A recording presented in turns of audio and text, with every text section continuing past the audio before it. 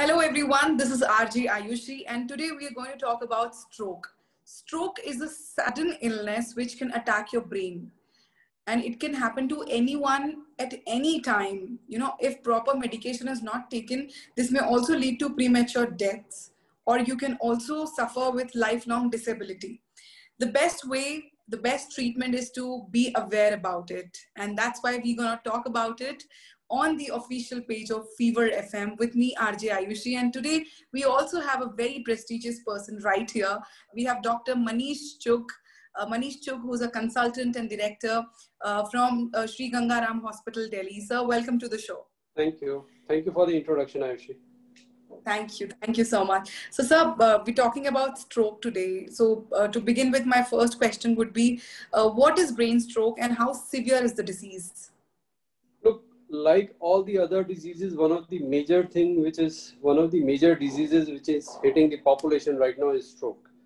Okay. Stroke is basically a global health problem, and basically it's leading cause of right now in the present scenario, or not even present scenario, otherwise also right now, as per the latest survey of guidelines of 2018 or 2019, stroke has become the leading cause of death and is at ranking number 3. Okay. Besides cardiovascular diseases and communicable ones. So it has surpassed the cancer and all other diseases. So basically it's now become, and the problem is stroke is basically when there's sudden damage to the brain, whether it's some sort of bleeding in the brain or some lack of blood supply to the brain, it is called a stroke. And it suddenly appears like a bolt out of the blue, something of that kind, it happens. And doctor, tell me one thing, like how do we recognize if someone has a stroke? What are the symptoms? Look, for stroke, basically, if one very simple notion has been put forward, or basically a very simple statement, that is FAST, F-A-S-T. That is any facial drooping or facial deviation, any arm weakness in the arms or weakness in the legs or anything like that, sudden slurring of the speech or not able to speak. And if you have any of these symptoms, you have to, the third is FAST, F-A-S-T. The third is, it is time to rush to the emergency, that is to a comprehensive stroke center. There is no point wasting time, because in Indian population, most of the times what a normal person thinks, probably I might have slept something like this, and probably some of the nerves got pressed and something. This is what we usually hear from people. True. People usually think that probably I was sleeping with my arm under my head, and probably after that my arm was slightly not working. So I thought probably some nerve got pressed. So I thought I'll wait for a day or so. And that is the time when you get the treatment that is already gone by the time patient turns up in the hospital. And this is a very common statement which I very usually hear from a lot of people. True that. So doctor, tell me, how can stroke be prevented? Look, stroke is basically again a lifestyle disease. It's not exactly a lifestyle disease, but again the diseases which lead to stroke are lifestyle. Diabetes, hypertension, hypercholesterolemia, that is bad cholesterols, and raised blood pressure. And now basically all these things lead to stroke, but basically we have to define what kind of stroke they lead to. There are two types of strokes. That is hemorrhagic strokes, in which there is hemorrhage in the brain. That is some rupture of the blood vessel of the brain. It may be due to some aneurysm. It may be due to high blood pressure. It may be due to some bunch of abnormal vessels in the brain. The second part is the ischemic stroke. Ischemic stroke is because of the lack of blood supply to the brain. Now, lack of blood supply can to the brain comes when there is some clot which comes into the blood vessel and blocks that blood vessel which supplies that particular part of the brain. So that can come either from the neck or from the heart or from the increased coagulability of the blood itself. When the blood is very thick, that is due to hyper patients who have very bad cholesterol levels, who are diabetics, the blood vessels are bad, all these things. But doctor, then what are the treatment options for stroke? So treatment options, again, first of all, as soon as the patient comes to the emergency, the first thing we have to evaluate is whether it's a hemorrhagic stroke or a ischemic stroke. We just get an immediately a CT scan done or an MRI done. If it is a bleeding, if there is a bleeding in the brain, if it is an hemorrhagic stroke, then the treatment is totally different. That is, we can treat it first. Then we have to evaluate the cause of the bleed. Whether it's hypertension, where is some abnormal balloon in the blood vessel that is called as aneurysm which has ruptured, or there is an abnormal bunch of blood vessels which has ruptured, or it is just plain some of the old people and diabetic people who have very bad blood vessels, one of the blood vessels have given away. So that is the hemorrhagic stroke. Now coming to the treatment is as per the cause. Now coming to ischemic stroke, and ischemic stroke, which I have not told earlier, constitutes about more than 80% of the stroke. Approximate 80% of the ischemic of all these strokes is ischemic strokes.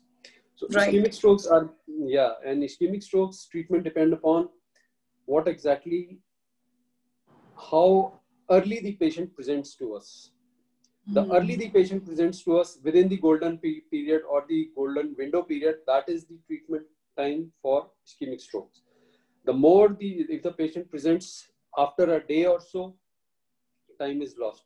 Now coming to golden period, there's first 4.5 hours, we can give some thrombolytic drug from the artery itself, from the vein itself, and we can dissolve the drug, dissolve the clot inside. If there is a large vessel occlusion, basically a big vessel in the brain is occluded, then the option is we can go inside, do an angiogram, take out the clot, which is called as mechanical thrombectomy, or basically taking out the clot by mechanically capturing the clot and taking it out. So this is exactly what is mechanical thrombectomy. And mechanical thrombectomy, the initial window was 6 to 8 hours, but now that window has been extended up to 24 hours. Yeah. So this is the part of ischemic strokes, this is the treatment for ischemic stroke. But it's not that all the strokes require either IV TPA or mechanical thrombectomy. It all depends on what is the situation or clinical condition of the patient at the time of presentation and what is the time of presentation. So the entire thing of ischemic stroke, which we are dealing about the stroke day, is the time of presentation. The more early you present, the earliest you present, the better will be the outcome. Okay. So doctor, tell me why there is so much discussion about time when we talk about stroke. Look, the problem is with every minute after the occlusion of a blood vessel, 1.9 million brain cells die with every passing minute. We have billions and billions of cells in our brain. So with every passing minute, 1.9 million, if you can calculate in approximately, they are approximately near about 20 lakhs. 20 lakh cells are dying every minute. Therapeutic option is based on the earlier you open the vessel, the more you can save, the better. जितना आप बचा सकते हो उतना बचाओ.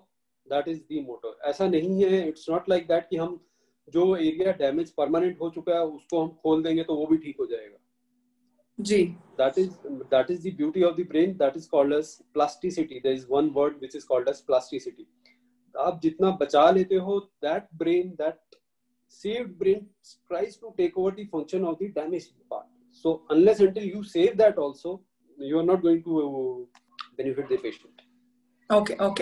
And doctor, tell me, what is Comprehensive Stroke Center? Comprehensive Stroke Center is a center where stroke services are available 24/7. 24/7 means you have services available for hemorrhagic stroke as well as ischemic strokes, and you have a facility of giving IV TPA, that is thrombolytics through the vein, and also you have the facility which is running around the clock for mechanical thrombectomy also, so that no time is wasted. So patient does not have to shunt from one place to another. Okay, we don't have the facility for mechanical thrombectomy, you go to some other place. If the patient lands up in a hospital just at the borderline of the window period, suppose a patient lands up in a hospital at 4.5 hours after the onset of symptoms, and patient lands up in a hospital which is not a comprehensive stroke center. So what happens is they don't have the option of giving him medicine, IV thrombolytic. So they have to immediately, even if you have done the diagnosis that the patient has an ischemic stroke, then you don't have the facility for mechanical thrombectomy. You have to refer the patient to the higher center. So because of this transferring, a lot of time will elapse before the actual treatment starts. And this lack of time will totally change the treatment outcome. So that is a comprehensive stroke center where all the facilities are available under a single roof. All right. Thank you so much, doctor, for enlightening us and, helping us to know about stroke so much. It was lovely interacting with you, Dr. Manish. Thank you. And, everyone who's watching this interview, I'm sure you might be thinking, why am I talking about this? But I just want to tell you one thing, that it's high time that we talk about this and we realize that how serious this disease is. 29th. Yes, it is. 29th of October is recognized as World Stroke Day worldwide. Yes, and it's really important that we now take care of ourselves, our near ones. We have to do this because in our lifetime, 1 in every 4 person is going to suffer from stroke, minor or major. That is the reason for this awareness program, because in his or her lifetime, about any people around, every 1 person out of 4 is going to suffer from stroke. Oh my God! So it's high time we get aware of it. Yes, it's very important to fight against stroke now and to take care of your. So thank you so much, doctor, once again for interacting with us. And all of you, I hope this interview was really informative for you. So please take care of yourself and keep listening to Fever 94.3 FM. मैं हूँ आपकी RJ Ayushi जो लाती है full on खुशी.